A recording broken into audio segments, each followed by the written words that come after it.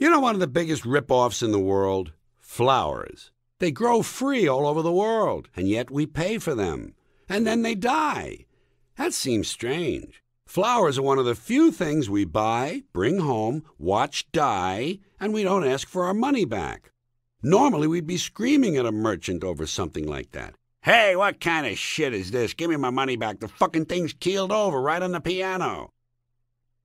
The caterpillar does all the work, but the butterfly gets all the publicity. Tits always look better in a pink sweater. You know what you don't see enough of on television? A good parachute accident. It's kind of fun. Ask your dry cleaner if he can remove the stains from one pair of pants and put them in another. He should be able to do that for the same amount of money. While you're in there, ask him if he can remove semen from a wedding veil. That's the test of a really good dry cleaner. To me, fast food is when a cheetah eats an antelope. That's fast. Two men whose names you see a lot on air conditioner dials. Norm and Max. Who are they? Have you ever been kissing someone and one of you has a snot that's whistling?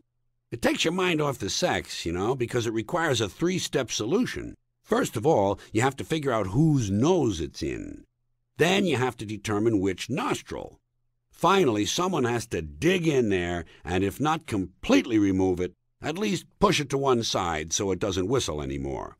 By the way, during all this activity, the man usually loses his heart-on. A crumb is a great thing. If you break a crumb in half, you don't get 2 half crumbs, you get 2 crumbs. Doesn't that violate some law of physics? I think I am, therefore I am. I think.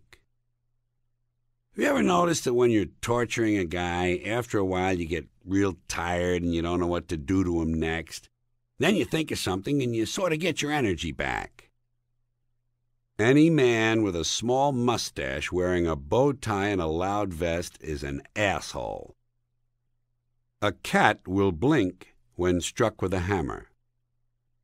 I think reception lines would be a lot more interesting if instead of shaking hands, people greeted each other with a kick in the groin.